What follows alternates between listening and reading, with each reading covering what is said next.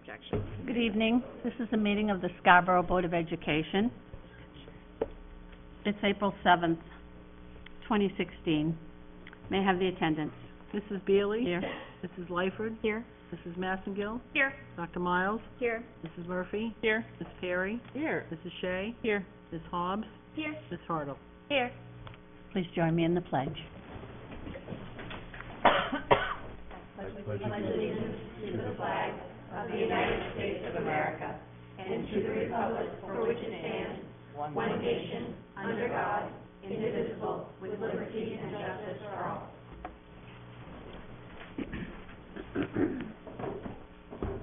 Are there any adjustments to the agenda? There are none. Are we still moving into executive session, or is that no longer? We're still moving into executive session. Okay. So there's no. Superintendent's report? Yep.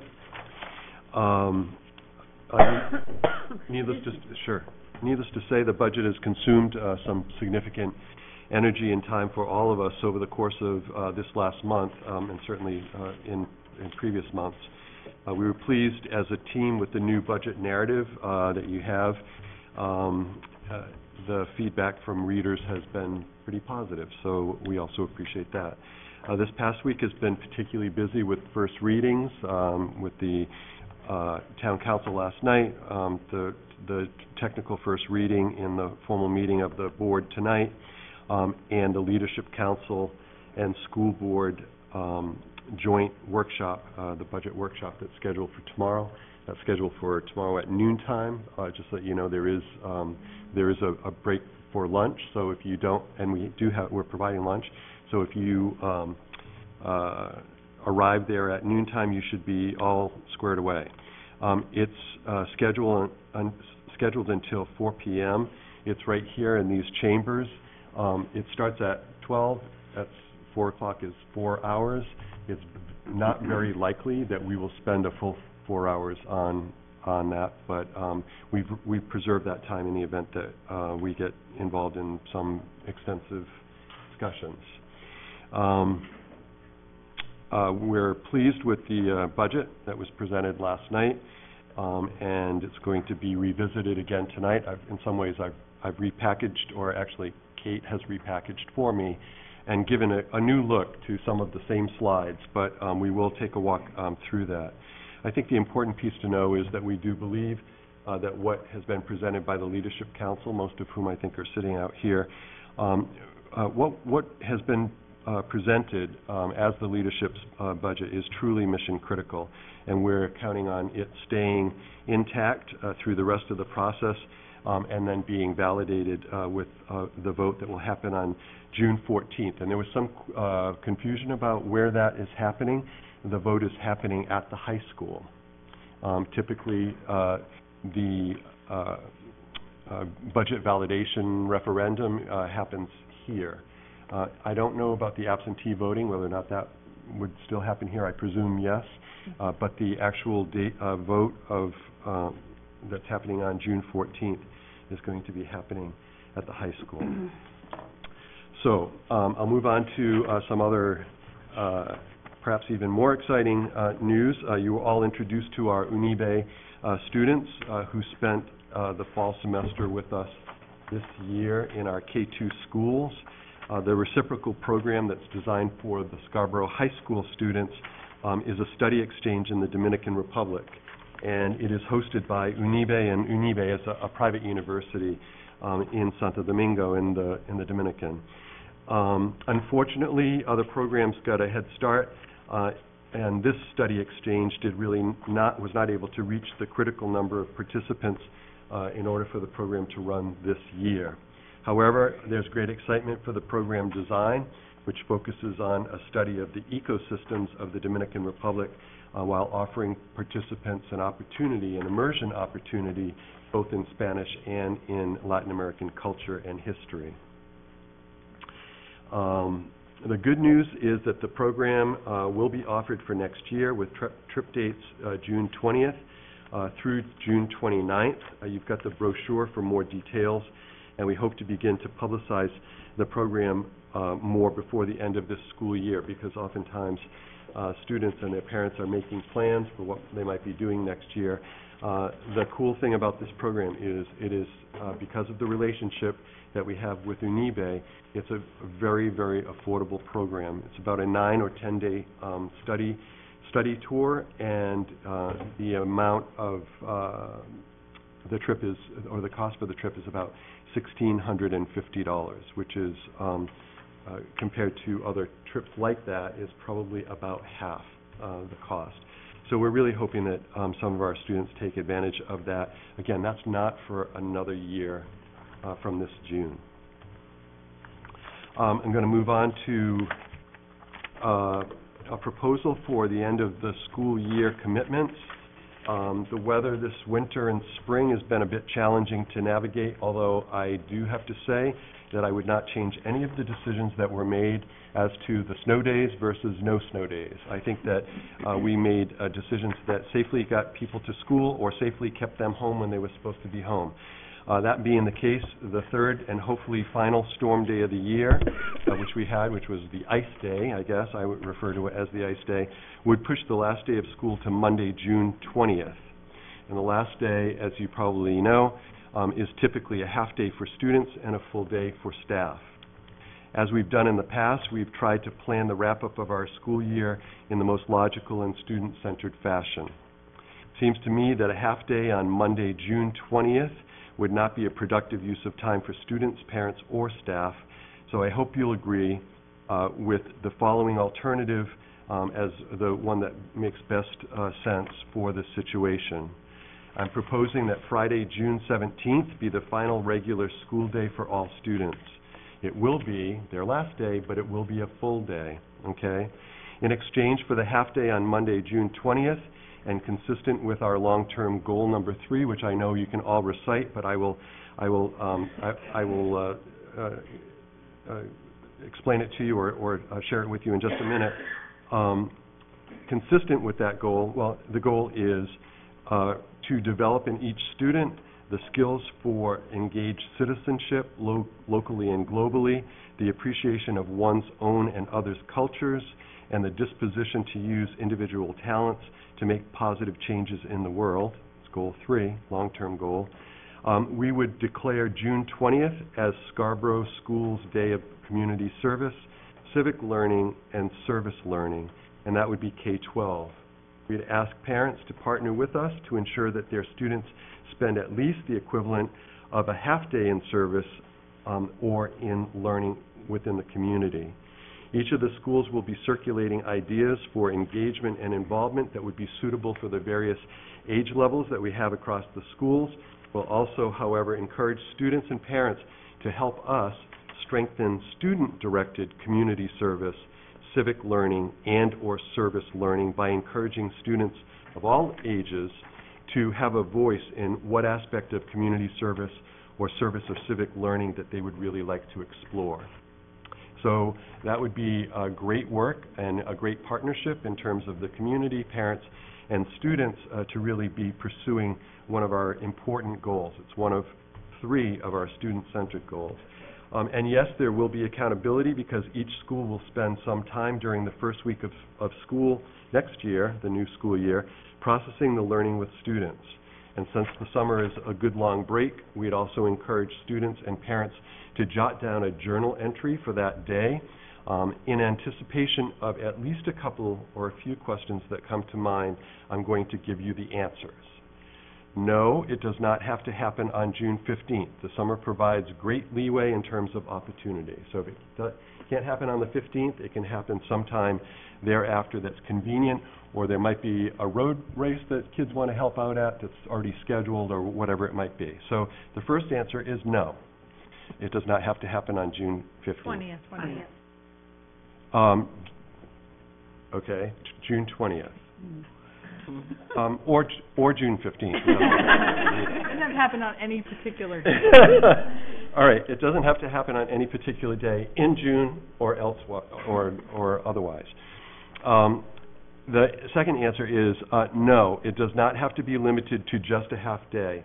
In fact, I'm hoping, and what we hope through these kind of experiences, particularly with student voice involved, is that it's the beginning of something that catches on, and something that maybe leads to some new experiences that had not been anticipated.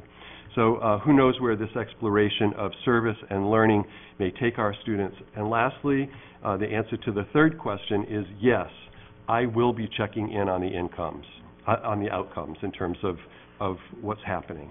I may be a little distance away, but I will be checking in. So those are the three questions I've anticipated and answers. I hope that the board is in agreement with my plan. Sounds good.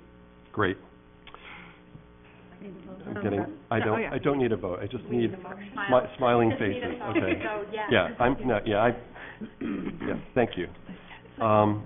Recognition. The first piece of recognition I want to do is relates to the middle school and their tremendous effort around Red Storm Strikes Out Cancer, and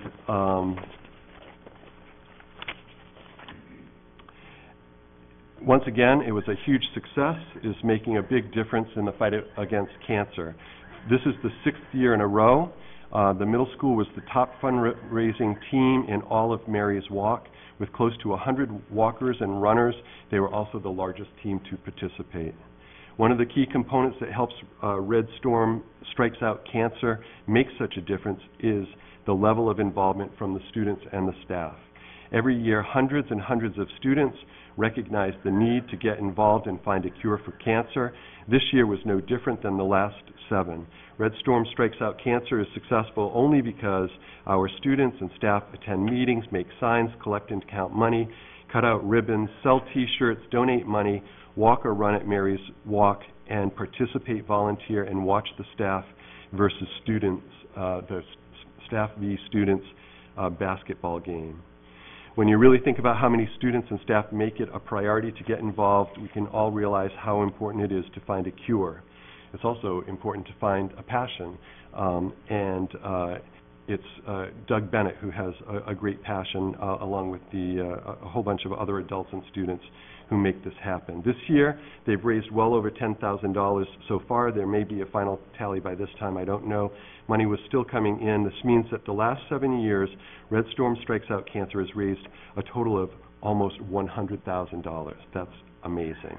This kind of money means that new equipment can be purchased, new staff, I presume research staff can be hired, and the research can be extended due to the generosity of time and money of the students and the staff of the Scarborough Middle School. So congratulations. And the last statement that I received is, we will find a cure.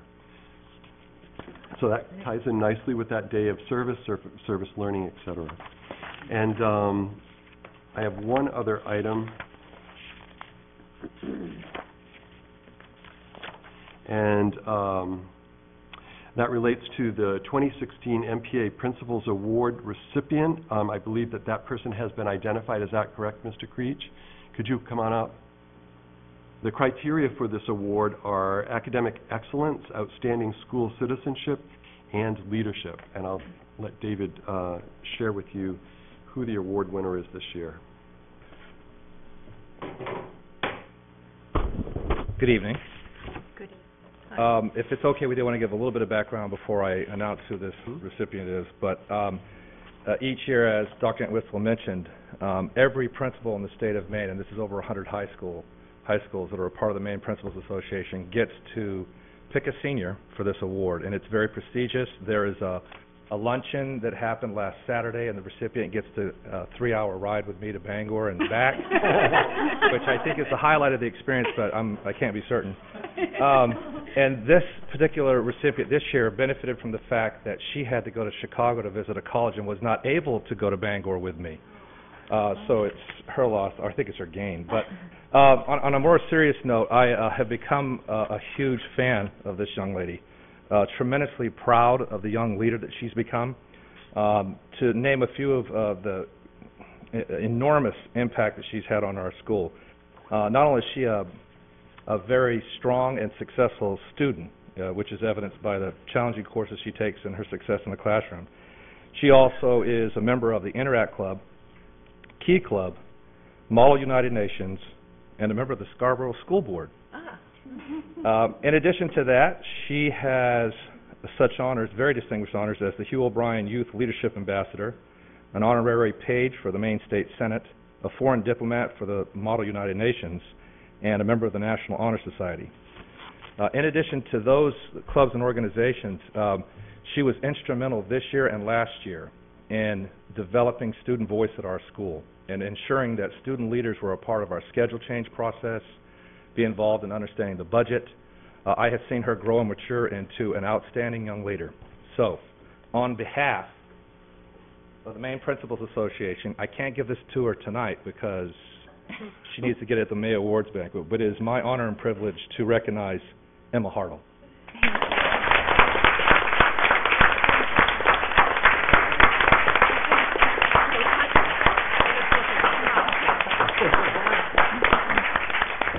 Thank you. Can we get a photo if you would? Yeah. Oh, yeah. Right now? Yes, well, yeah, if you wouldn't mind. I'm sure her parents might appreciate that. Sure. There you go. And give it. Thank you. No, your head was not in the right hand. Oh, congratulations. Congratulations. Yes, Emma. Mancy. That's my report. Good.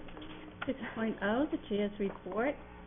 Just a quick thank you, and that would be to the screening committee that probably spent a lot more hours than they ever thought they were going to have to do on the superintendent search process. So that involved 16 people, was well represented by people within and without of the school system, as well as on the board. So I really, truly want to thank those people for all the time they gave in their work there. And congratulations to Emma as well. Thank you. 7.0, committee reports. Who would like to start? Mrs. Shea? I will start. The Finance Committee has been meeting regularly. Shocking, I know. And we are now in full swing. Getting the budget starts the process for us. So we're very excited. We want to thank all of the leadership. It's a great budget. We're impressed with the amount of time and energy you all had to put into it, so thank you for that.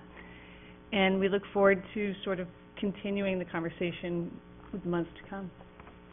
And the public will have an opportunity over the course of the next 2 months to voice opinions and ask questions.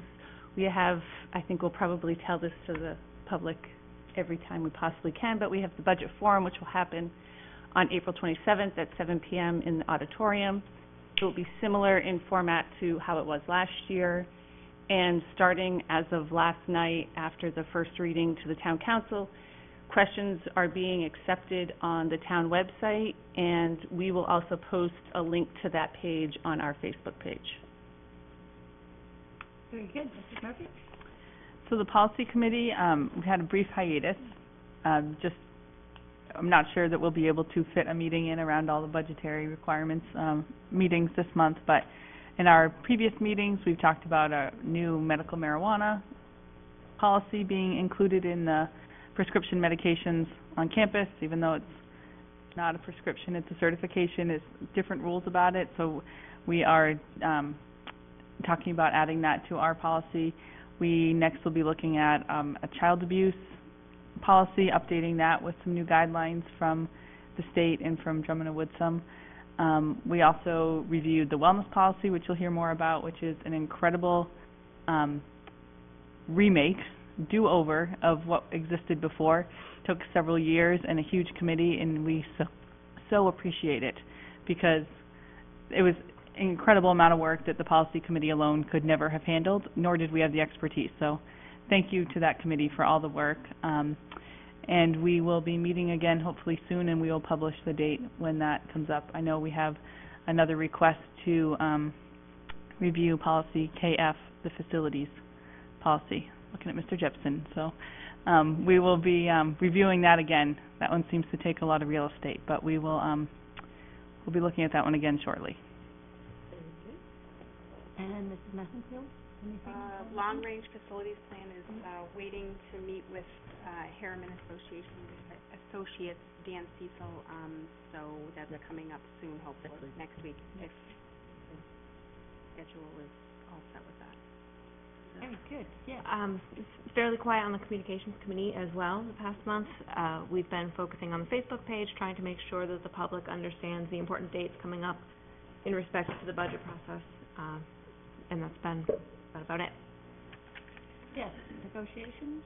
Negotiations are scheduled. Good. We think that we're going to... we've been scheduled and we've had to postpone for various reasons. We are currently scheduled for the 28th. Is that date is still ongoing, right? 4 o'clock. So, our team is going to meet next Wednesday to make certain of what we are going to be presenting. So, and then, for the legislative committee, we held, the school boards and superintendents had a joint meeting, Friday, the 25th. That was the day that we had a little rain. Fortunately, the meeting wasn't until noon, and I had decided I would go, and fortunately, I had no problems driving to Augusta. By that time, it was all rain. And as you know, the governor is pushing forth an initiative. He formed a committee to be looking at ways,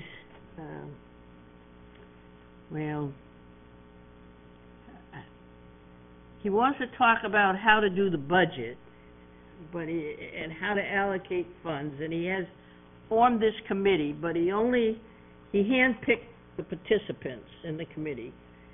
The Maine School Management Association had only one pick, so to speak, so we have chosen a superintendent who has some ongoing knowledge about this. So we had an excellent meeting. It is the first time both the superintendent and school board members of the legislative committee have sat down together to discuss a problem. And I have the impression we will do it again, because, as I say, it was very productive. And I'm glad I went. People who could not make it were there on Skype. We had superintendent from Fort Kent come down, but he came down the night before, so we had full participation. You need to know, our educators and our parents especially need to know that the members of this school board and its superintendent and those members and superintendents across the state are always at the legislature fighting for what is best for students and to try and improve our position with regards to charter schools and online schools. And we just don't sit on our hands and try and do policy here. We try and participate and support at a state level as well. Is there anything new regarding a commissioner of education at the state level, since No. at this time we have no one? Is that right? Well, the former president of Husson is still in an acting position, and what the governor has said is that if there is something that has to be signed by the commissioner, then he will do the signing. He, the governor, will do the signing. It is disconcerting that the governor has not presented a budget. And everybody needs to know that. The governor never submitted a budget. And that is what is making things so very difficult for our legislative groups in Augusta to try and formulate a budget. Because when they put something forward, the governor says, no, I'm going to veto that, or whatever it happens to be. So we've gone back to being contentious. Fortunately, it has not trickled down to Scarborough, and I don't expect that it will. Thank you. 8.0, the students report. Emma, do you want to? So quarter 3 wrapped up last Friday, and quarter 4 has started off well for lots of students and staff. March 29th, which was last Tuesday, was the last chorus cabaret of the year, and March 30th, last Wednesday, was the Storm for a Cure Trivia Bee, and each team contributed a donation of at least $10 towards cancer research, and both the winning and the runner-up teams happened to be teams of teachers. So we have to say good job on your smart teachers and wonderful, intelligent teachers. In trivia, anyway. Right. And Project Grad hosted our hypnotist on April 2nd, where students and families and community members all came out to watch student volunteers get hypnotized, and it was a huge success. Project Graduation raised over $4,000, so that was a great success. Tonight, actually, at 6 o'clock at the high school, was the Canadian College Fair. So prospective students who wish to go to Canada for perhaps cheaper tuition, they have the opportunity to meet with representatives from Canadian colleges tonight. On April 12th, which is coming up, we have a day that is different from the usual proceedings. The juniors will be participating in SATs that day, so to accommodate for them having a different schedule and not having students moving around during the day and having them miss out on a day. The seniors will be taking the day to formulate preparation for college or career readiness. They'll be doing things like job shadowing, finishing scholarship applications or applications to colleges if those haven't gotten in. Next year, those students will be participating in a financial literacy seminar. That just wasn't able to happen this year, but that's what will be going on next year.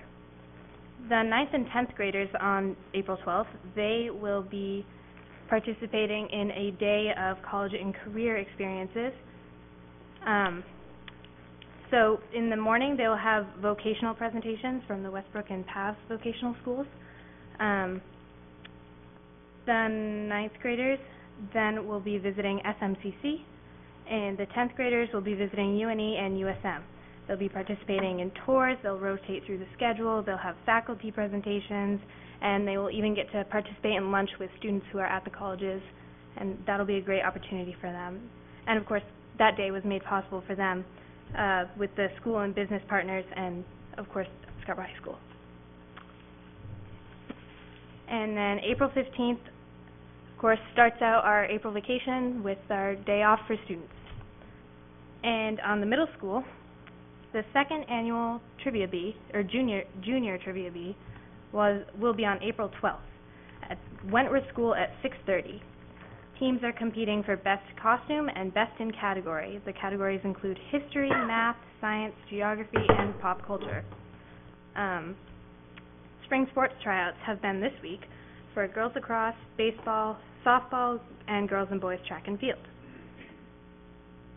Students have participated in MEA testing in math and ELA in the past week also.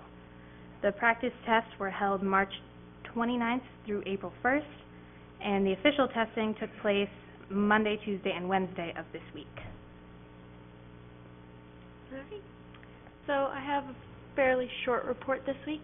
The first thing it says is Wentworth finished their week of MEA testing yesterday. Is that true, or was that the middle school? Wentworth. Was Wentworth? Okay, just wanted to make sure. So the PTA will be holding a family movie night tomorrow, actually, at 6 p.m. And then for the primary schools, they just kind of wrapped up their kindergarten registration window from March 28th to March 31st. And that's all I have. Thank you very much. May I add one? Yes. There is a spaghetti dinner at the middle school on the 14th at 5:30, which is a fundraiser for the softball team. I went last year, it's great. The dads were cooking the spaghetti and the sauce. Well, we all want to see that, for sure. At this point in time, I'm going to open it up to the citizens, anyone sitting here this evening who wish to come to the podium to make a comment. Seeing none, we will close that portion of the meeting. 9.0, recognition, Dr. Entwistle?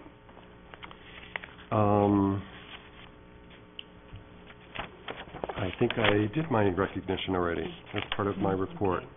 Yep. 10.0, new business. 10.1, the meeting minutes of March 10th. Do I have a motion?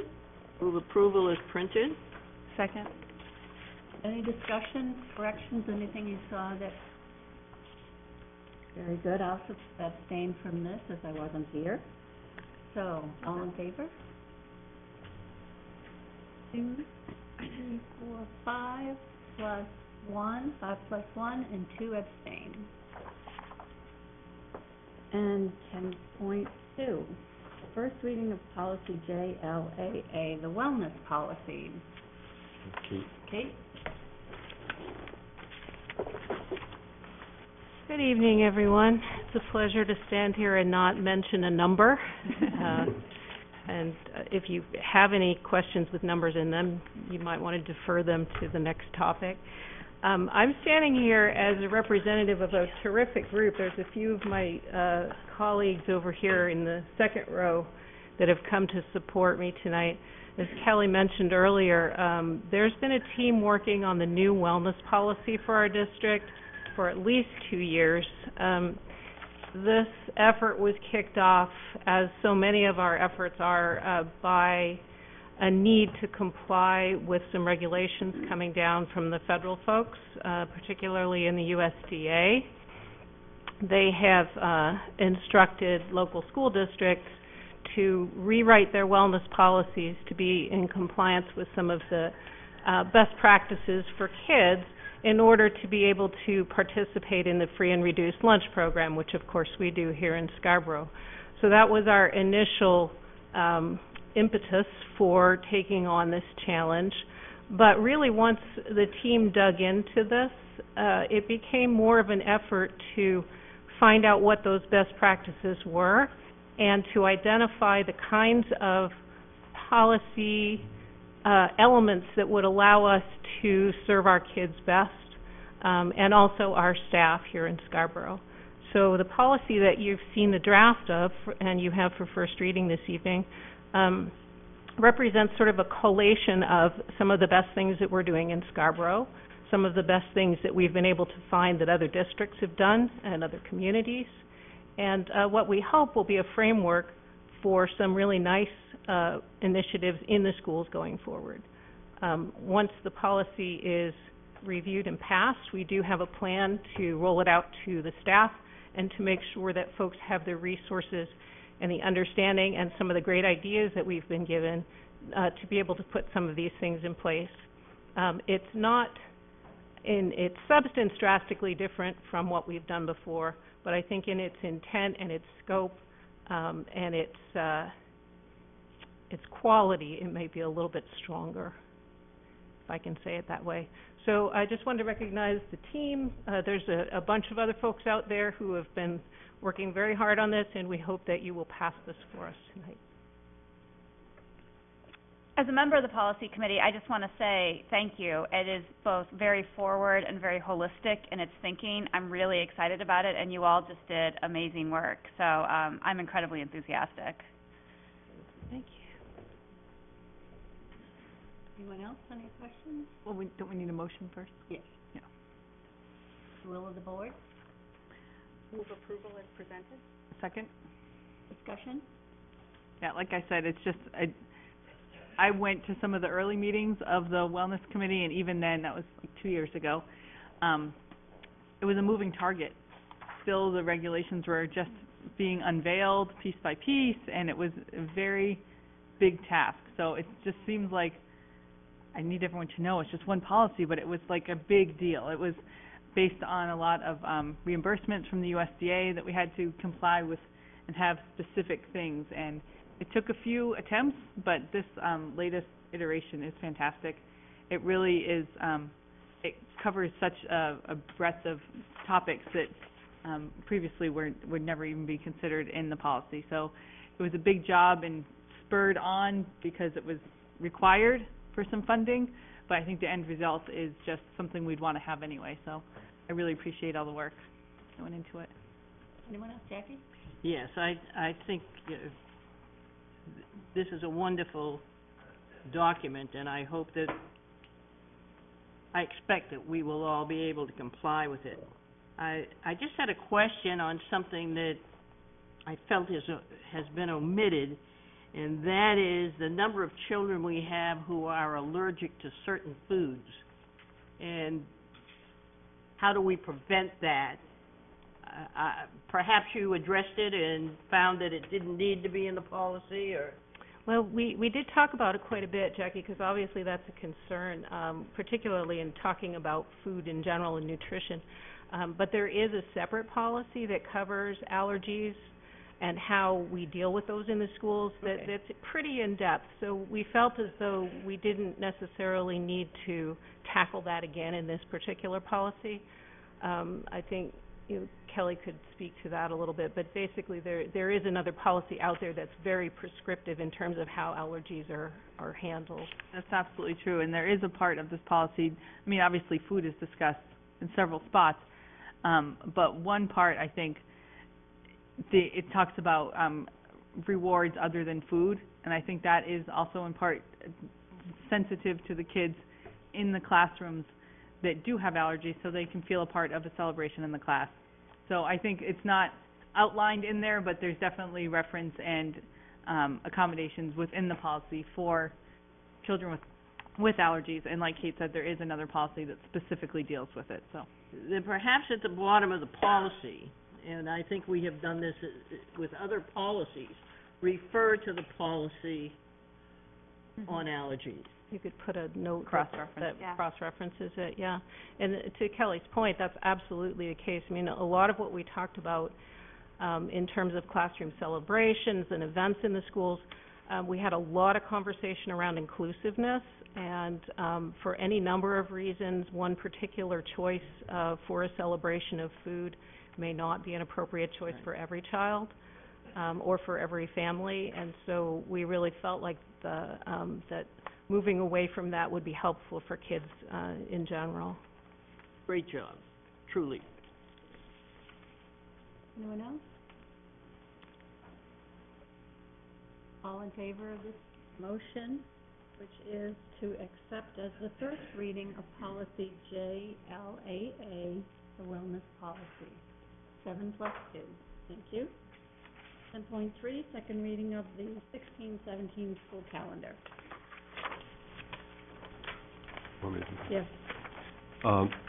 What is being brought forth tonight as the final recommendation from the superintendent and the leadership council is option 3.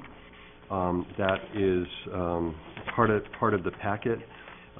What I've included this evening, I believe at your place here, is a copy of the NEASC profile sheet in the event that people are unfamiliar with NEASC, and the third piece that I've provided is something that David had put together in terms of professional learning at the high school, looking at the existing professional development time that he has currently and how that's used, the rationale for the additional professional development time, and specifically we're referring it to that as NEASC self-study time, but you can see that it's really quite connected to a tremendous amount of other pieces that are also in motion. The rationale for adding late start Wednesdays and the implications in terms of lack of that additional professional development time. I know that there was some interest as well on the part of some middle school parents saying that they would really like to have the additional late start added, and quite frankly that is not part of our proposal and not something that we would support at this time. Barbara and her team have had the time to really look at and modify schedule and organization in a way that affords the faculty there more opportunity for learning time that's embedded in their regular workday. As you know, at the high school, that is just not there. Anything that we are addressing really needs to be carved out. So it is option, or it's referred to, I guess, as draft 3, that we would ask the board to consider and adopt so that we can move forward with a 2016-2017 school calendar. Is there a motion on the floor? Move approval as presented. Second. Discussion. Anyone? Kate? I fully endorse and support the need for professional development time at all of the grade levels, and especially at the high school. I know that it's incredibly important, and I really want to support that. But having been on 2 NEASC self-studies and having been the lead author on 1 NEASC self-study, I really am uncomfortable with the idea of late starts for that work. And David, I want to ask, isn't there any other way that we can do this? Do you want to come up?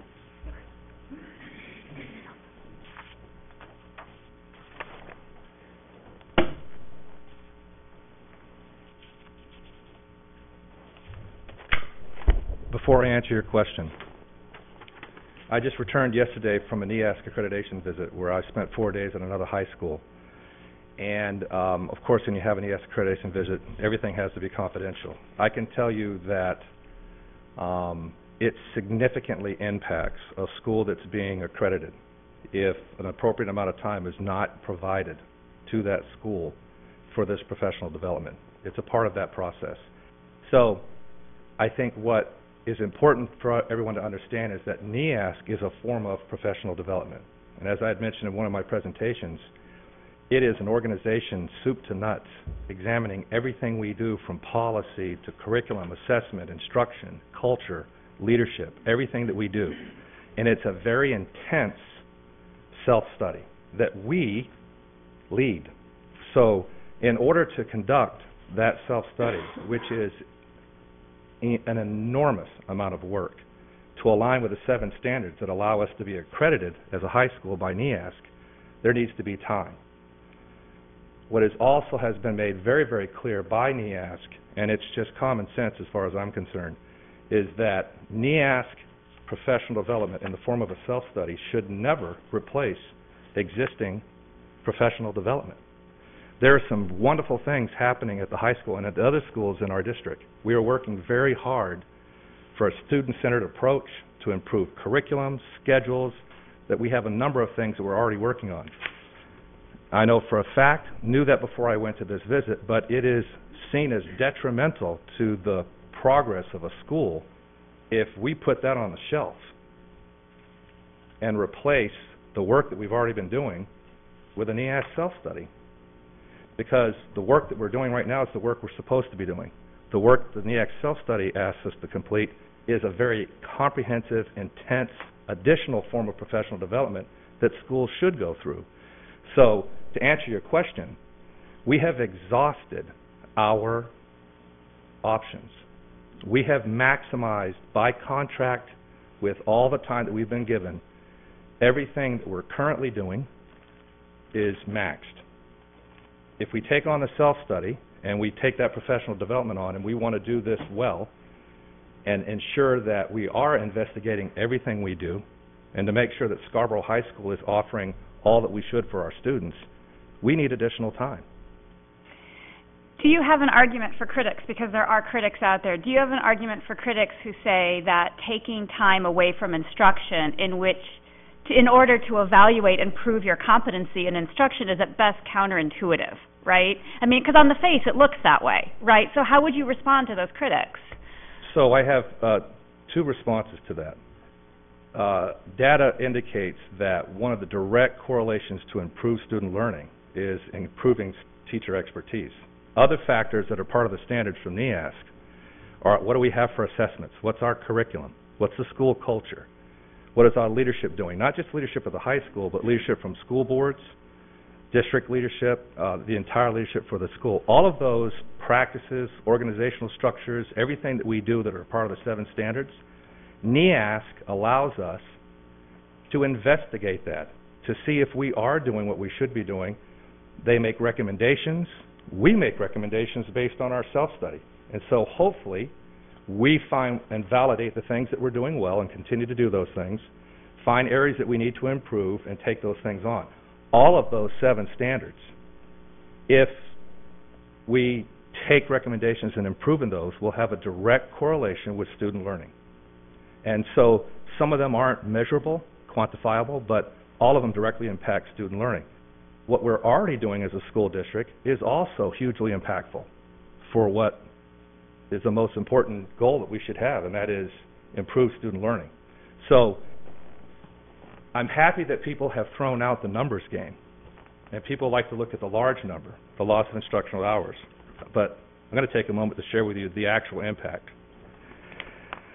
So 9 late starts is not 13.5 hours, it's 11.25 hours over the course of 178 school days. For classes, it means on one day that week, if you happen to be one of those 5 classes that are being held, because as the girls can attest, we have a rotating schedule. 5 classes over 7 days, they meet 5 times over 7 days, not every day. For each class, 1 late start means you have 10 minutes less time, from 60 minutes to 50 minutes, which is manageable for teachers. Over the course of the entire school year, 9 late starts are going to equate to about 2 hours of lost time per class over 178 days. So mathematically, it's a minimal impact to each class. Yeah, if you look at the total number of hours over the course of a year, it would look like, oh my gosh, I can't believe those classes are losing that much time. Over 178 days, each class will lose about 2 hours of instructional time. On one day, 1 week, 10 minutes of class time. So, is the work that we're going to do for those 9 late starts and all those other days that we have going to have a significant impact on students? Yes. On the organization? Yes. Is it worth about 2 hours of class time a year? Absolutely. It's invaluable. In addition to that, critics have said to me, you're also taking instructional time away for the academic enrichment and support time. And these girls can attest to the fact that, and I've mentioned this before, and I know I'm preaching to the choir on this, we have a very busy, high-powered set of students at Scarborough High School who are maxed with their time. Before school, after school, jobs, volunteering, sports, activities, you name it. Schools don't accommodate the needs of all students. Schools accommodate the needs of some students when it comes to that enrichment and support, because not every student's study hall is aligned with a teacher's prep.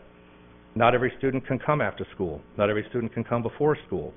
We are going to embed in a schedule 35 minutes every single day for every single student at Scarborough High School to have enrichment and academic support, because it's a priority of ours, and it's going to make a huge difference in their success in the classroom. So that is one of the things that we decided was worth 5 less instructional minutes per class per day, from 65 minutes to 60 minutes. So I guess I'd end with this piece for those critics that you've been speaking to. I'm a pretty simple guy. I believe that we need the community to trust us as school leaders, that we have examined thoroughly every possible option that's available to us, and what we're putting forward is the best option available for Scarborough High School. Thanks. Donna? Any other questions? So I just want to say that Carrie and I already made David go through all this for us. Like, so we were like the screening committee for that speech, because we honestly were not sold on it, and not for any other reason except we kept hearing from people, we don't want to lose instruction time, we don't want to lose instruction time. So I absolutely appreciate your breaking it down minute by minute, because there is the misconception that it's hours and hours. So thank you for doing that. Thank you for being a math teacher and handling that for us. So we absolutely understand that now. But I think it's interesting to note the number of emails we've received since Draft 3 went live last week. It's actually, I think, weighted in favor of people wanting more late starts. They're asking everyone. They're asking for every Wednesday because they think 3 is going to be hard to manage, to remember what week is, if it's a late start or not. So they're saying, if we're doing 3, why don't we just do 4?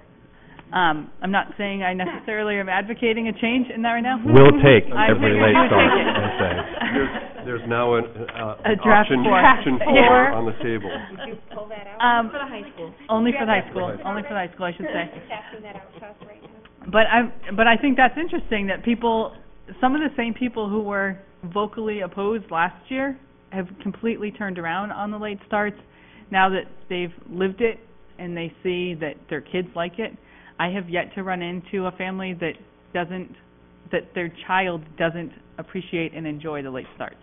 Now, I'm not necessarily saying that the kids who ride the bus to the high school and sit around necessarily love it every time because they're still waking up at the same time, but the majority of kids that I've talked to, and the girls are shaking their heads down there, they really appreciate the extra time to sleep. You may have heard that I'm in favor of changing the school start time so that it's later start every day. So if we can do it on a more regular basis for the high school and get something out of it professionally for the staff and for the self-study, I'm now a believer that the time is well spent. Jody, and then Carrie. I have 2 things I'd just like clarified. One is, if I remember correctly, and my memory is not good, didn't teachers and staff volunteer time during a summer to start this whole process almost a year and a half ago? No? Is that something else that they volunteered their time for? I don't know that. No? Okay. There's staff development that's budgeted by departments for curriculum work and those types of things, but that hasn't happened for this, no. Okay. And then, can you explain a little bit, just for the general public to understand what it means to be accredited? Like, what does that mean to their student? I've had people say, well, do we have to be accredited? You know, why is that such a big deal? So I just think people don't understand the importance of that action. Or how long it's been since we've done it. Sure. So I could spend several meetings giving you all the benefits to accreditation. Short version. We've had days of meetings, so. You don't- So let me try to, okay. So, 1, the accreditation process is something that's not supposed to be just done next year, put it on a shelf, and 10 years later we're going to come back and be accredited again. It's exactly what I described to you a minute ago. It is a form of professional development. It is an in-depth, comprehensive look at what a school does. The 7 standards are very specific. You have your culture, your values, your core values and beliefs, how you assess students, your instruction, the curriculum that's taught, the culture of the school, the leadership, the school resources, the community resources. All 7 of those standards are examined. So what the benefits that the community should feel good about is Scarborough High School will be going through a very comprehensive self-study and evaluation by a team of colleagues, of other educators from other schools that are going to ensure that Scarborough High School has everything we should have in place in regards to those standards. And all those 7 standards that I just mentioned to you are things that we should all be doing very well. By all, I mean every school, for students. So it's, for people in the business world, it's, you know, my wife works at Maine Medical Center, and when that group comes in to investigate everything that happens at Maine Medical Center, and I'm embarrassed I forget what they're called, but everybody gets nervous at the hospital because they're holding the hospital to very high standards, and they should, for the patient's sake. And when the hospital gets accredited and passes that, it's making people who send their loved ones to that school feeling comfortable. It's the same thing with the high school. We will have, at the end of that self-study, and when the evaluation team comes and spends 4 very high-powered, strong days looking at all of our evidence, meaning I spent the last 4 days, I spent more time in the classroom the last 4 days and with students than I spent in an entire month at Scarborough High School. And it's very, very thorough. You examine everything the school is doing. You talk to all of the stakeholders. You have honest feedback. And what we do as a visiting team is take the self-study and our site visit, and NEAS takes all those results and makes a recommendation to the school. And from that, we develop, similar to our 24-month improvement plan, a 2-year plan and a 5-year plan. So, at Scarborough High School 2 years ago, we decided that we wanted to be an organization like Really Good Teachers. Really Good Teachers every day examine what they do in the classroom to make sure it's what's best for students. That's what Really Good Teachers do. When you do that as a teacher every day, you either validate the things that you're doing, you understand you need to make some changes and you tweak things so that it's best for the students, or you realize what you're doing is not what's best for students and you change. We're trying to do that as a high school for the last 2 years. This process puts us on the road to do that. We identify those things we need to work on, and it becomes a part of what the organization does, not every 10 years, every single year. We're working to improve those things. So accreditation status from NEAS will let the community know there's been an in-depth study done for Scarborough High School. And if NEAS accredits us as a high school, our children are in a very good high school that's providing them everything a high school should provide them. Okay, thank you. And David, it's not just that it's important to the community. It is important to the universities and colleges that are looking at your graduates. Right. Carrie, you were next. Yes, I wanted to second what Kelly was saying about the emails that have kind of surprised us, really, that parents have said if we're having 3, might as well have all of the Wednesdays be late starts. It's more confusing. I was just counting up, there would only be 9, maybe 10 Wednesdays that were not late start Wednesdays. I would imagine those Wednesdays would feel a little odd at the school. I wanted to also reiterate that I feel it's unfortunate that we can't move to a later start time for the high school for next year. This doesn't solve the problem, but it goes a little ways towards helping kids get enough sleep at least one night of the week. And I would add that I don't see 4 late starts a month for the high school as the long-term solution. I'd rather see it shift to a later start time and figure out what professional development time looks like under a new model. So I wouldn't be saying let's do this forever, but I could see for next year why that might make sense. Okay, I have a question and a comment. The question is, so we institutionalize it as a NEAS late start this year. What does it look like the following year? Will we still have those days and call it something different, or will they revert back to a regular start? So it's almost like we coordinated this, because my notes are right in line with your question. I looked at your notes while you were out of the room. So in anticipation of that, as I mentioned a minute ago, there is a 2-year and a 5-year plan that's created from this. And so there will be work to be done to improve in certain areas. I mean, we're a good school. We want to be a great school. We don't want to be just good in 2 or 3 of the standards. We want to be great in all 7. So we know there's going to be recommendations. This will provide us the opportunity to collaboratively address whatever those recommendations are and put into practice whatever needs to be done. So the 2- and 5-year plan is part of the accreditation process. So that time will be spent taking on those additional initiatives that perhaps are identified through the NEAS process. So, again, I totally support professional development time. I also totally support a later start. I am going to abstain from this vote, not because I am against professional development time, but because at the last meeting I asked you what the ideal was, and you said, you know, in an ideal world we would be able to pay our teachers extra and they'd be able to stay later, come early. That's the model I favor. I really want to push us towards that model, and so that's why I'm going to be abstaining. Jody? I think it's also important to know that we are moving to that model in this year's budget, which is next to come. So what is in that budget is a day's worth of time, but not necessarily a day. You know, it would be 6.5 hours or 7 hours of time. And I think for me, I can speak for myself, I view that as the first step. And I view this calendar sort of as the plug to the hole until we get there. So for me, I feel like let's invest in the time for this coming year with this calendar, knowing that in our budget, we're moving towards the ideal model of embedding it in our school day. So hopefully after next year's budget, there'll be more time. So that's sort of where I stand on that. I feel like we're moving in that direction, and that's what gives me the confidence to vote the way I'll vote.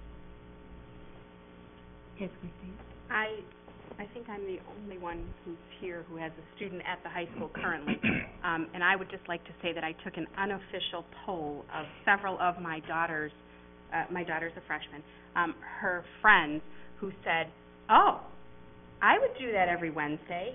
That's great." And I said, "Well, what about if you don't have a ride to the high school on those Wednesdays?" And they said, "Well, sometimes we carpool, like one parent will take a turn each time to carpool for the kids." Or they say, "Well, if I know that I had a lot of work, I can do that hour in the morning at school. Or I have the option then, if my parent can drive me, then I can sleep in." And so I think that the kids, the students, have a sense of, I have several options. So I might have a ride, but I might decide that I want to go in on the bus because I want to get some work done. Or I have that option of staying in bed because I have that other option too. So my daughter's, the unofficial poll of several of my daughter's friends has been, they would like it, they'd really like it all the time, but we know we can't do that this year, but they would go for all the Wednesdays. You said you can't do that this year? I thought Dr. Entwistle said there might be a It's option option 4. Oh, did you? Okay. But Every day? Christine, I can one-up you on that because I did an official poll of every kid that was in the cafeteria on the last late start, and they all told me that it is a good thing and they will take as many as they can get. I did read that on your Facebook page, so thank you. Would you accept a friendly amendment that was for every Wednesday? Absolutely. As a matter of fact, our original proposal was for every Wednesday, and some of the reasons you stated were part of the rationale. Then I offer a friendly amendment that we change it to every Wednesday. And that means whoever moved can accept without discussion. Well, yes, you have the option of whether you vote on it or not. Right. But are you saying then that you would then not abstain? I don't know yet, but I'm just offering a friendly amendment. Okay. So, Jackie? I just want to tell people, there are some of you sitting out there who know that at one time we had a 185-day school year for the staff. We gave those days up because of budget constraints. When we started, a day cost us $75,000. A day cost us over $100,000. $130,000. $130,000.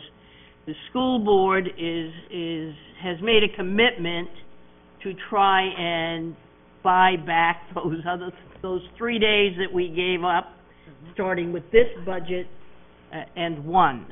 And I can tell you that the teachers have just bought it. They never said no.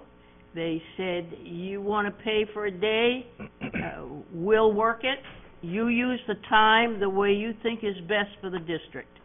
So the teachers have never, ever balked at it. And the community needs to know that. Thank you, Jackie. Any of our high school students wish to chime in on anything right now? I mean, She fell asleep. I'm not going to say no to 4 late starts. I mean, those extra hour or so of sleep, it's absolutely fantastic. And I think talking to some of my friends, I mean, a lot of us either drive themselves or we can get rides to school, but there have been times when I have had to go into school either to talk to a teacher early who happened to be free, and that was just my luck, or I had something that I needed to do on a computer and I couldn't use the internet at home. But I think the late starts are really fantastic, and I think it's really helpful for students. So if it's helpful for the teachers from a professional development standpoint as well, then I think I don't really, in my mind, I don't see a reason for it to stop, or for us to only limit it to the 2 days that it is now. So Emma? I'm in favor. I would definitely agree with that. I'd also like to say it's a huge relief knowing that week or whatever that you have a late start that day, that Wednesday, and you can say, I don't know, this might just be how I work, but sometimes when I have so much to do, I get so overwhelmed that I don't want to do anything. So that seems counterintuitive, and it definitely is, and that's something I need to work on. But when I have that late start, or I know that late start's coming up, I can say, take a deep breath, Emma, step back, you can save X amount of work for tomorrow because you have that time in the morning, and you can finish the rest tonight and be okay. And it's really nice. And then sometimes if I don't have that stressful amount of work that I need to do, I can say, great, sleeping in. And it's a great time. And I think especially, this is just another thing that I thought of, probably because I was in a meeting about it today, from like a mental health standpoint for the students, because I know so many people who, even if it's just because SATs are coming up and AP exams, are just stressed out to the point where it's hard for them to like get up and come to school in the morning, but like having the late start, it's like, oh yes, that's like an extra hour of sleep we can get, or an extra hour of sitting and watching Netflix and letting myself cool down and not being a giant ball of stress. So I think it's really helpful for the students. I'm trying to think of the word. Psychologically, to just have that extra like amount of time that they have to either work on their schoolwork if it's something that they want to do, or to at least have that time to themselves to kind of decompress instead of going 5 days and then waiting until Saturday and then just laying on the couch for 7 hours and not doing anything. So, I'm a big fan. And I think if we're pairing those benefits with the benefits that Mr. Creech has pointed out through the professional development and through the accreditation, I think that all of those benefits combined can really outweigh any of the maybe disadvantages that critics or someone who's a little anxious about it that they can bring up. I think that the benefits really can outweigh that, and maybe it's not ideal for that specific person, but you have to look at it on the whole. And for everybody in the district, I think it makes sense. Sound like a future school board member to me. May I add one piece that I was hoping that I get in with, and when I come to speak to you, I have a responsibility as a building principal to support the needs of Scarborough High School, most importantly our students and our staff. When I talk about this proposal, though, I'm talking about it from a person who's wearing many hats and has lived this. I know the benefits and challenges to this model as a teacher, a department head, a parent, and a school leader, and it works, and we can make it work. And I wouldn't bring it to you, or we wouldn't bring it to you, if we didn't believe it in all of those arenas, that it's possible and it can be effective. And I just have one more comment to make, that I don't know that I'm necessarily sold on the every Wednesday, just because we are trying to move away from professional development time being at the cost of instructional time, even though I understand the benefits to it, and if that's the only way to do it, I'm on board. But I would like to see us, over time and including next year, invest more budgetary resources to paying for professional development outside the school day. So I would hesitate to have a calendar this year that's every Wednesday, and then next year either revert to the 2 or 1 or whatever the case may be. Maybe we'll hit the Maine state funding lottery and we'll have no need for any. But I'm concerned about if we are voting on a draft calendar tonight that's a significant departure from what was presented as an option that we'd be discussing tonight. I would feel more comfortable tabling it and having a draft 4 circulate, and then at our next meeting have a chance for the community to absorb it, have us have more time to think about it before we just jump right to, we got a few emails, and that's, honestly, we did get emails from people saying, let's do it every week if we're going to do it this number, but I would feel more comfortable tabling until we have more time to collect input and decide for ourselves. So before we go any further, Jackie, did you offer the first, motion on the the first proposal there? Was it you? Yes, she did. I couldn't remember who offered it. I didn't know, I seconded, I So, thought. point of order, I just looked it up, and it does not go to the motion and the person who seconded. When the friendly amendment is offered, the chair asks if there are any objections. If there are an objection like this, then it goes to a vote from the whole committee. So is there, No, Christine? I have something, if we're looking to moving towards, starting school later next year, Mhm. this would then all become next year, not this year. It would become a moot point. Right. So, to But do that, I this, think that's just one of the reasons why I think we just need to slow the train a little bit if we are gonna make such a big departure from what it is right now in the draft 3 form. Jody and then Jackie? And then I also just had a clarifying question, I guess, on, my understanding was that the additional late start was only for this calendar year coming up. And You approve a calendar year to year. Each year. The Anyway. board so approves nothing a is- calendar But year to year. the original calendar was the same, were we at the same as we are this year? Yeah. And so then this draft 3 was presented just last week or whatever. My understanding was that it was just for this NEASC accreditation, which is why there's a big N on The them. proposal that you're looking at in draft 3 is a proposed third late start specifically dedicated to NEASC. That was what the request is, and that was what the proposal is. And you approve the calendar year to year, so it would stand for the 16-17 school year only.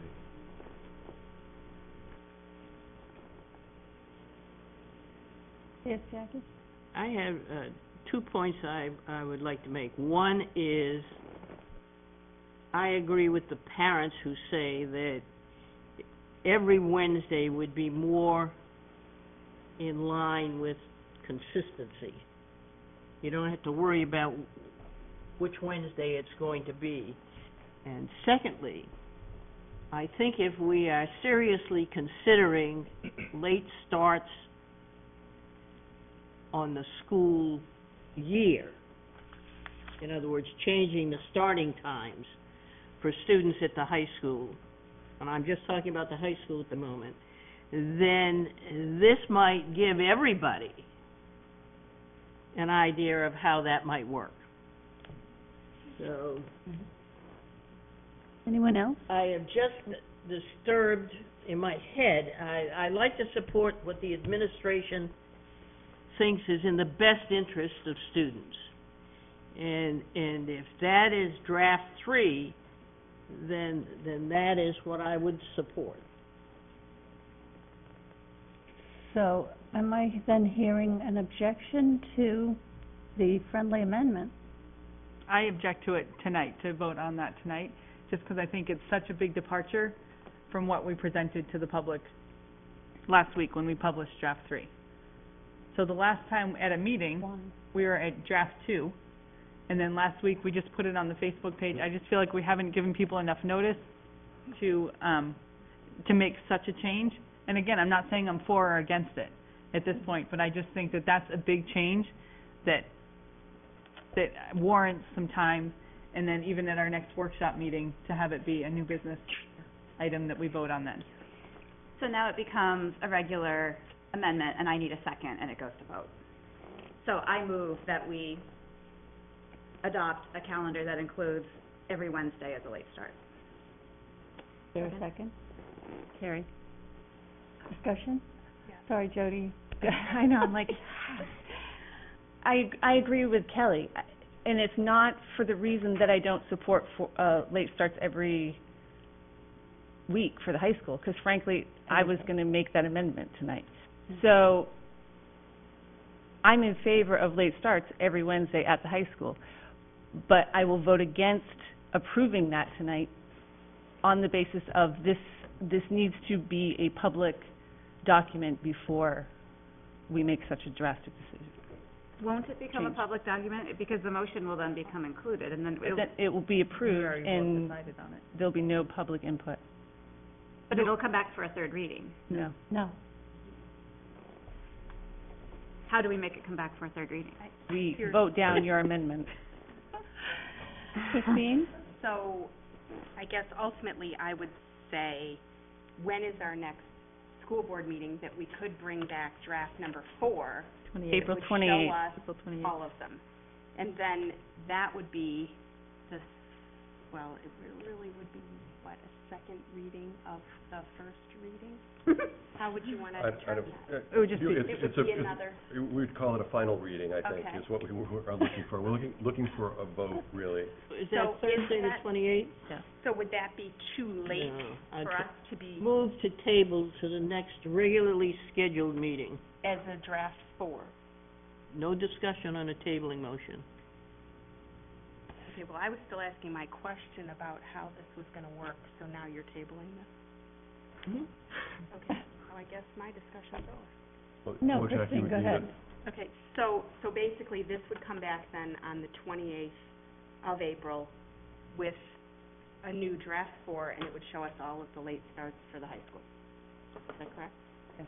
If that's what you wish to do. Yes. Thank you. So then we need to vote on the third draft. I think you first draft up, you first you vote on my motion. on her Oh, motion. yeah. First you vote on my motion, then you vote on the draft. Okay. So, now we're voting on The the amendment, amended motion to add have one late fourth, start. a fourth Every month. late start each month. All in favor? 2? Against? 1, 2, 3. 3 plus 2, and abstain? Jackie. Right. So now we go back to The original motion. the original motion. And one of the things, and we can discuss it a little bit more. Mhm.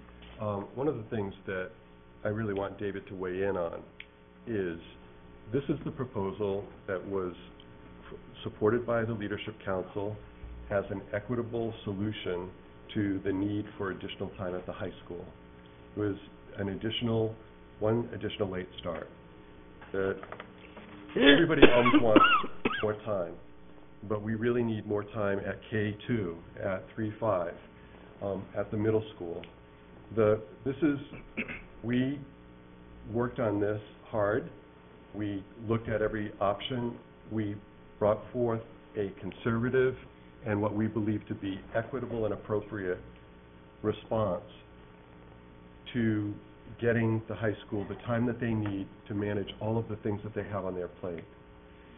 If we are just simply adding a late start for the purpose of having continuity, then what we're sacrificing is the equity factor, and I'm concerned about that.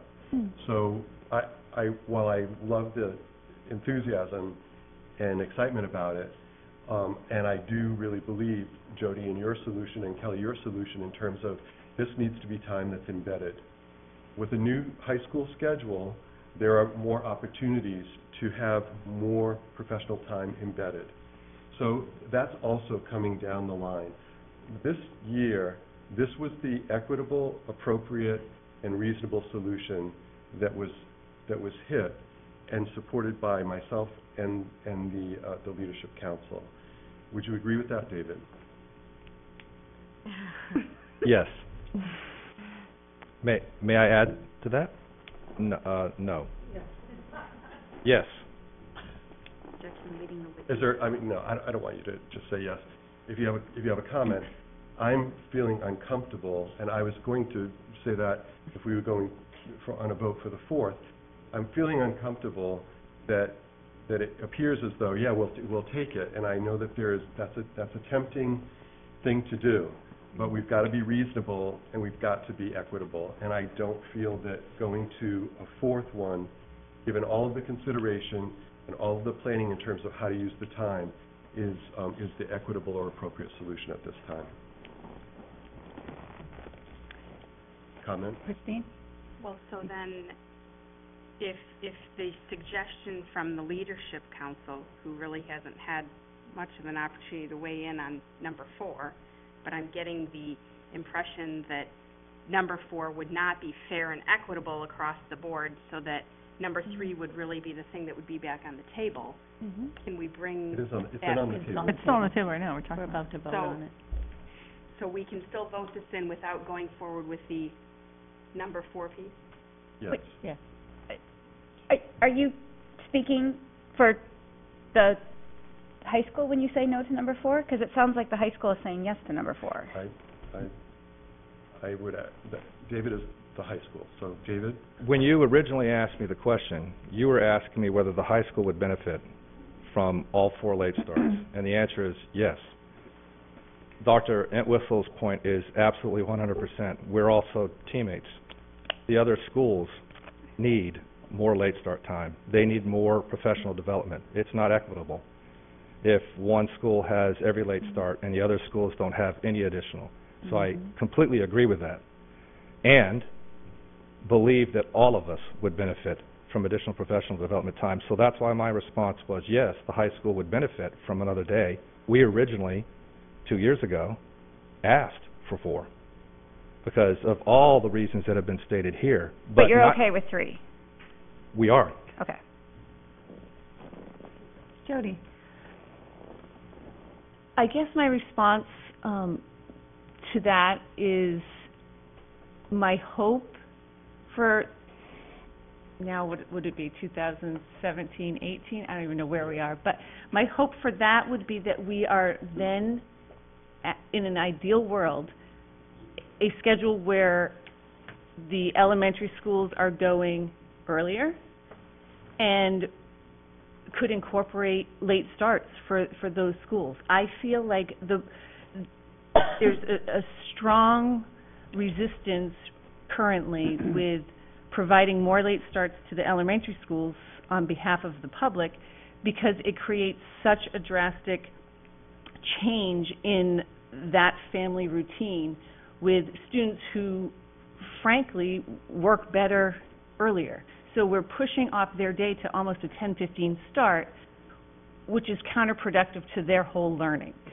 So in my ideal world, I don't mean to rob Peter to pay Paul, but I would like to see us make a commitment to move to a schedule where the high school is starting later and the elementary schools are starting earlier when the students that work in those schools learn best. And so when that happens, I feel like I could support an increase in professional development for the other grade levels because it's not as a significant impact on the daily life of the family, of the learning of the students that are then going at a reasonable hour. That's my take on it. So I'm willing to give the high school a little extra this year in the hopes that, one, it's more convenient for families and kids to plan and understand every Wednesday instead of this Wednesday, not that Wednesday, but also with the strong desire and the urge to really focus on flipping the schedule. Jackie? You may not be able to answer this question today, but if in fact the budget passes with another day, another additional day, has a leadership team talked about how that time, that 7 hours, will be used? Yes. It would be coordinated as a team, but we would be sensitive to the needs of each of the levels that we are working with. It would be, the simple answer is, it would be embedded as work time in an extended work day on a certain schedule. It would only happen 7 times because there's only 7 hours. But I guess the question I really am asking, and I should be more specific, will it impact the calendar for children? No. No? Thank you. I guess just one more thing to say about this. I understand the equity issues, because I know we've heard from the K-8 principals that they need more time. Mhm. And I feel like they're being really patient and waiting their turn, and the high school has extraordinary circumstances that require more time because of the accreditation. So I'm comfortable with the 3. I'm also sensitive to the practicalities of the families that have to live it, and if they're trying to remember, because it's not consistent every month, where the NEASC late start falls, it kind of jumps around the calendar. It's going to be kind of a nightmare to just figure it out. I'm not saying it's beyond the capability of the families. We have far bigger challenges on a day-to-day basis with teenagers, but I'm saying that that's why one of the only reasons I would support having it just be every Wednesday would be for simplicity's sake. Yeah. Not because I don't think you can do the work. I mean, I understand that more time the better, but I feel like a sufficient amount of time is in here, including election day and including the 7 hours we're adding in the budget. I just don't see it to be 100% necessary to have it be every Wednesday, but I see the practical reasons for it. So again, if we're just voting on draft 3, I'm ready to do that. But if somebody is if we are still talking about changing it in some way, I think we need to table it and come back to it. Are we ready to vote? So, how do we decide to table it? Now, Jackie, you mentioned you wanted to table it. She didn't get a second. Well, that vote should have taken place first. There was no second on that. You could try again. I mean, seriously. Try again. I'll make a motion to table it until our April 28th meeting, so we can at least see a draft number 4. I second. Take a vote on this. So now we need a vote on whether we are tabling it. Correct. All those in favor? Okay. So all those in favor of tabling this calendar, sample 3. So we got 1, 2, 3, 4, 5, and 2, 5 plus 2, and against? Yep. 2. It's tabled. So it's tabled. So we'll take this up again in a couple of more weeks. I know. I wanted to just vote for it, but it's... I guess what I would be looking for is some very specific expectations from the board about what you want to see on April 28th, which is extraordinarily late to be, as you know, I'm not saying anything. But What I would really like to see from David, not to put more work on you, but maybe what you could do is give us an idea of how that fourth Thursday, or that fourth Wednesday would be used, and to what degree it would be beneficial, and how it could further enhance learning. I think that would help us make a case for it.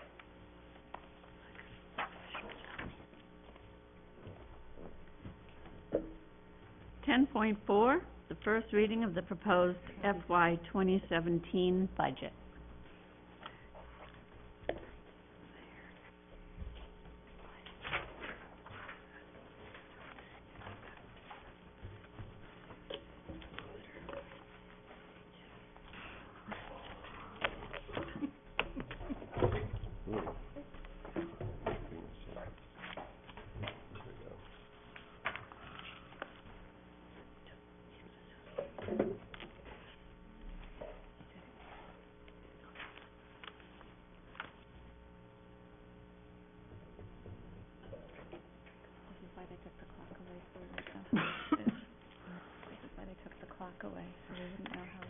I can still see that one.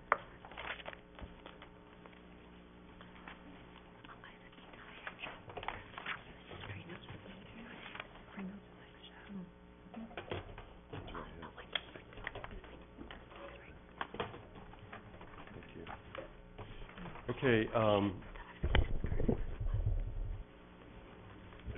these are slides with a new look. I credited Kate with helping me create a new look and basically repackage some of what you're seeing. I did think that this is an opportunity as well to really maybe think about it and think about the budget from a very student-centered perspective.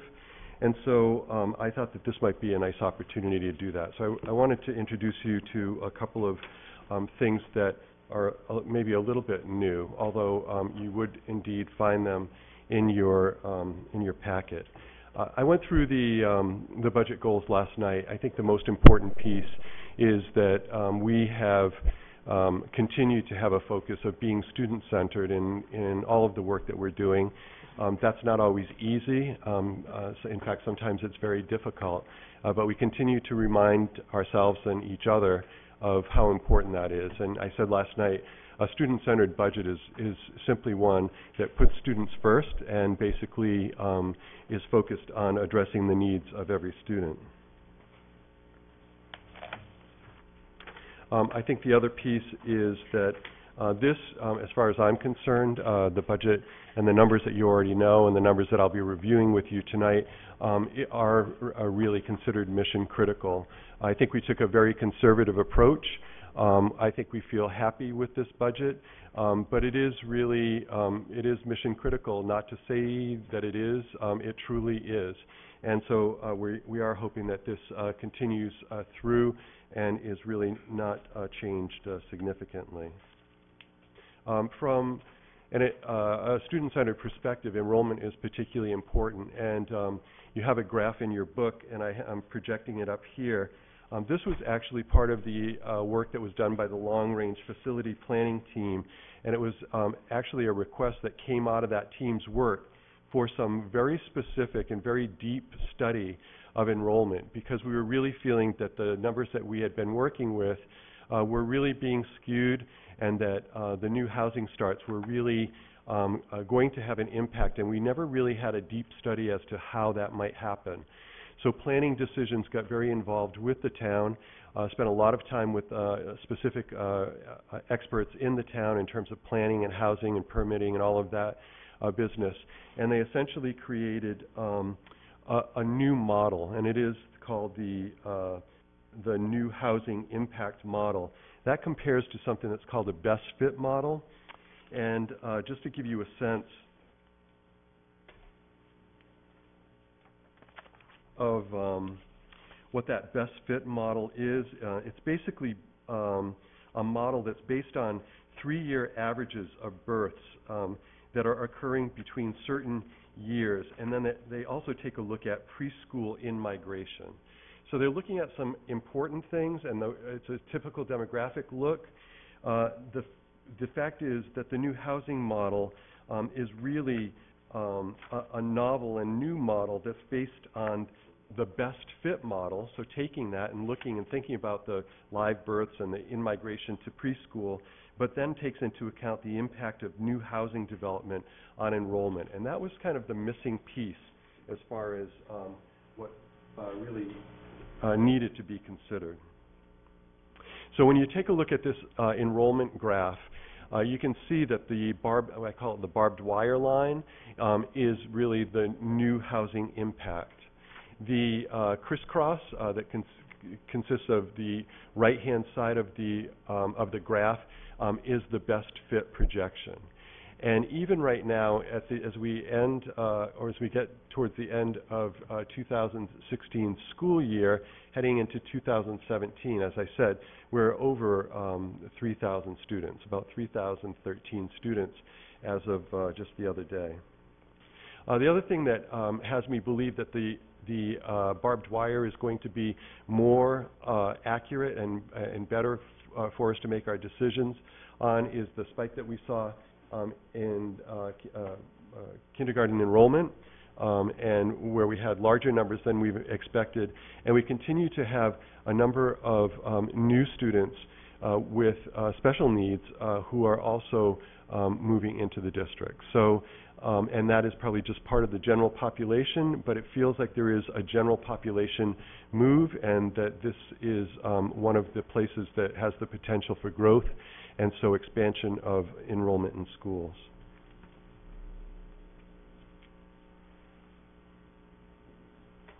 Another piece of what I believe to be student-centered is the report that I shared with you all, and it is from the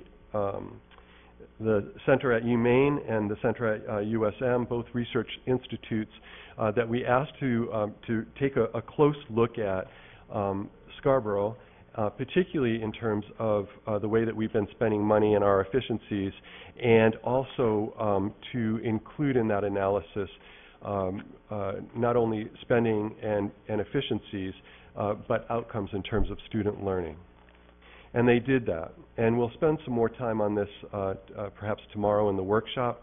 But in looking at the data and looking at the report, these are the things that I took away from what I was reading, and I believe is affirmed by the report. What it says is that Scarborough is poised as the district that is closest to joining the ranks of Southern Maine's 5 highest performing districts. That's where we're positioned. That's a good place to be positioned. As well, or yet, Scarborough continues to spend below the per pupil costs of all of those 5 high-performing districts, fairly significantly, and also below the average of the other 8 cohort districts that by student outcomes follow behind Scarborough. Scarborough's recent investments have been targeted to improve classroom instruction. Have we increased the school budget? Yes, we have. Where has the money gone? Into the classroom. Scarborough's investment in system and school administration continues to be well below all of the Southern Maine cohort districts. So we have Scarborough, we have the high performers, 5 of them, and we have the other 8 cohorts. We continue to spend well below all of the other Southern Maine cohort districts. Related to operations, maintenance, and other includes career and technical education, transportation, buses, and other instruction. In terms of that spending, Scarborough invested at a level lower than all of the Southern Maine cohorts. So I guess what I'm saying is, yes, this is a bit of an analysis of a piece of time, but it's an important piece of time. It's from years 2012 through 2015, and those are probably the times that we've experienced the most change. And I think if we had data for this year, it would consistently support these 5 assertions that I am making based on the research. So with targets of improving student learning, and while also improving our efficiencies, I would say at the very least, this study, as limited as it may be, just in terms of the data points and the time examined, at the very least says that we are definitely closing in on that goal of being in the high-performing districts and also doing that as a very efficient operation.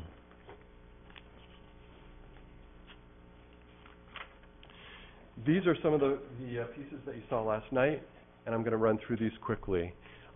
Level services, you all know what level services is. It's basically what it's going to take to open the doors next year with the same exact programs that we have in place right now, driven by those items up there, salaries, wages, and benefits, materials, resources, and equipment, energy and utilities, and operations.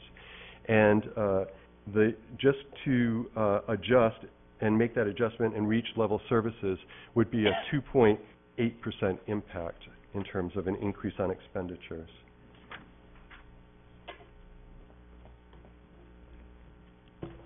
Part B is the Education Improvement Plan. This is the part that's student-centered, and the one that is basically created by the Leadership Council in response to the needs and consistent with their improvement plans.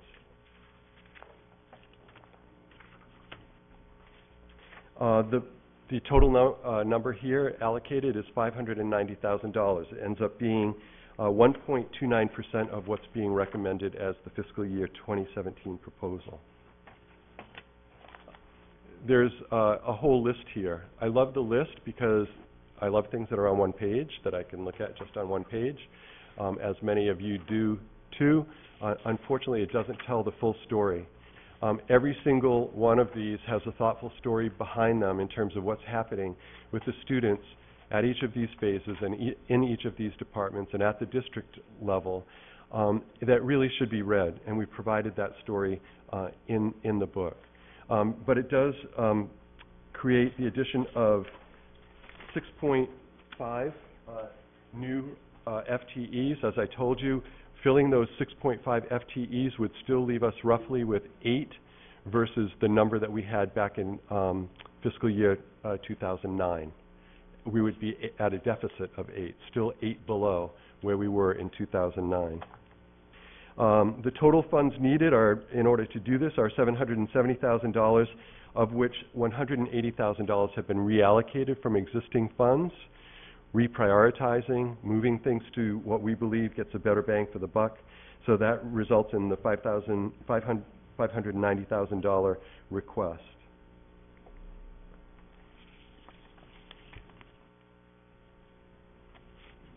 Debt service, again, something that you all know, is the amount that we are budgeting in each year to pay for the debt that we've incurred in previous years. Specifically, what we're seeing as an impact is the Wentworth School. And in terms of Wentworth School, as I suggested last night and the manager addressed, there were that project has been closed, finalized, audited, and there are remaining funds that can only be used to decrease that debt burden in terms of the town. But it is shown, and some of that needs to be, actually all of it needs to be spent as quickly as possible to be consistent with all of the parameters around bonding and so on. And we show that amount in the revenues. So it's basically the non-tax revenues to offset expenditures. And that's, this is the chart where the non-tax revenues kind of join the bottom there and show the impact in terms of the 5.5% overall change in terms of a tax request. A tax request is just that, it's a request. The town has a request. It doesn't necessarily mean that all of that is going to be paid with tax dollars. Items still in motion. Debt service is still a moving target. Anthem rates are getting settled, and there's likely to be an adjustment there. Enrollment, as I said, kindergarten registration spiking, and education needs presenting themselves on a more significant basis. And other insurance premiums, I know that Kate was working on those packages just this morning. So those items are still in motion, and adjustments will be made as we get to know what the true costs are as those costs get settled. Here's the important schedule for budget adoption. We have our first reading today for the board. Essentially had your first reading yesterday with the town council and taking formal action today. The leadership council workshop along with the school board tomorrow, 12 noon. April 13th, between April 13th and May 11th, there are committee reviews by the town and school finance committees, that joint meeting, and the big night, I think, hopefully, will be the budget forum on April 27th, that town hall style Q&A session, and we're looking forward to that. April 28th, the school board has its second reading, which is the adoption of the budget, so that follows the budget forum. May 4th, the town council has a public hearing. They are obligated to have 2 public hearings. That's the second one. There's a joint school board and town council budget workshop, and then the second and final reading or adoption of the budget by the town council on May 18th, and the vote that is happening at the high school on June 14th. So there's no shortage of opportunities, and tomorrow we'll have a nice facilitated walk through this book that's been prepared for everyone, and we'll have a chance to spend time with the leadership council members who can speak very passionately and very eloquently to the requests and what's happening in their respective areas of responsibility. I would suggest that you would move forward on your first reading motion. Do we have a motion on the first reading? I move approval to accept the Leadership Council's budget proposal as presented on April 6, 2016 for first reading. Second. I heard you both at the same time. All right, thank you. Any discussion, questions? I think we have a lot of hours All to right. ask our questions tomorrow. All in favor? 7 plus 2? Thank you.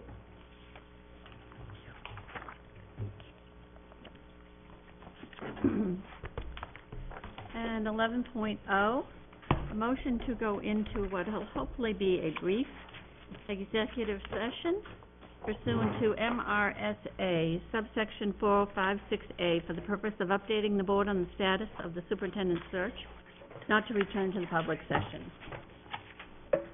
So moved. Very good. All in favor? 7 plus 2. Thank you and good night. Can we get lockers here, like